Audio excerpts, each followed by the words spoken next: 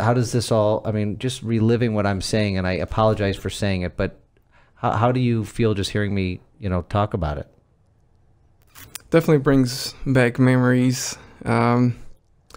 I think my brain kind of tries to save myself and block those memories at one point. So kind of like revisiting this is kind of like, yeah, that's right, that happened, right? And actually the hand it was a minor thing. When I went to the hospital, they were checking my head, first of all, because I have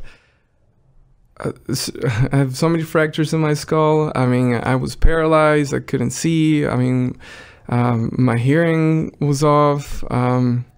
My eyes, everything, just, completely, like, I was so bad. Actually, my family who knew about this flew my mother from our home country because they thought I was gonna end there, and they flew that night because she wanted to say goodbye. And everybody who saw me there didn't think I was gonna make it. It was very, very, that was the most impact thing that has happened to my family.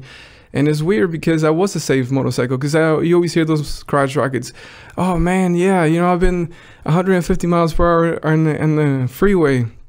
I was like, nope, that's not gonna be me. I'm wearing a full face helmet. I'm having the jacket. I have the gloves. I even went to training, even though I have, I rode motorcycles before. I wanted to be legit. I wanted to have everything in order. And then here I am, on the bottom of a bus.